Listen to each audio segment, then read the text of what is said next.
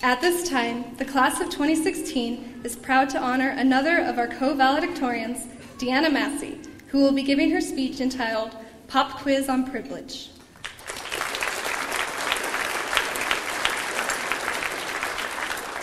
Just last week, I had to take a pop quiz for a college course. It was a very unusual quiz because at the end, you were supposed to know if you were privileged or not. I could not see how one quiz would determine if I had special rights or advantages that others did not. When I was done with all the questions, I still did not exactly see the point.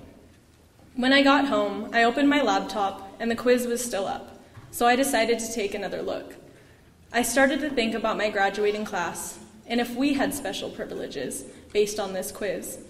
Some of the questions included things like, are your parents divorced?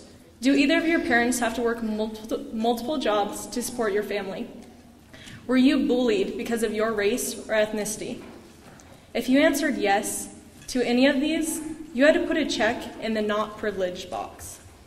Almost everyone in my class could answer yes to at least one of these three questions alone, defining them as not privileged in the eyes of society.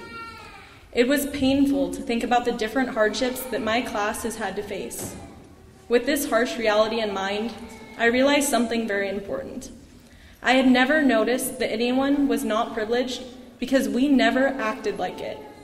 Every single person in my class worked hard and accomplished amazing things, regardless of their socioeconomic status, ethnicity, family life, and people simply telling them that they were not good enough.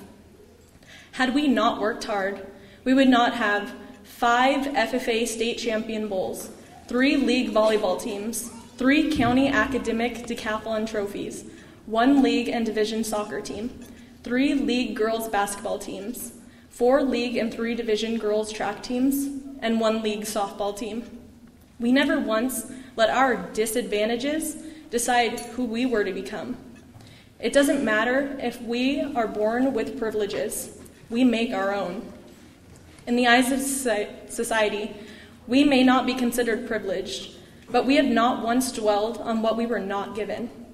So remember, classmates, we have not allowed our hardships to define us or determine who we are. I challenge you, as you venture out into your next journey, do not forget your roots. Do not forget how hard you worked, and do not forget that you are privileged. To our teachers, thank you for helping us to become accomplished young individuals.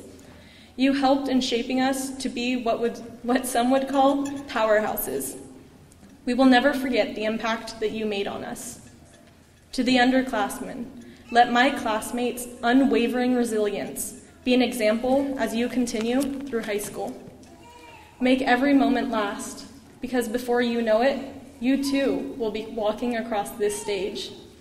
Finally, to our parents, thank you for working hard to give us everything. We learned our determination by example, and thank you for raising us to be proud of where we come from and making us privileged to have you as our parents. Thank you.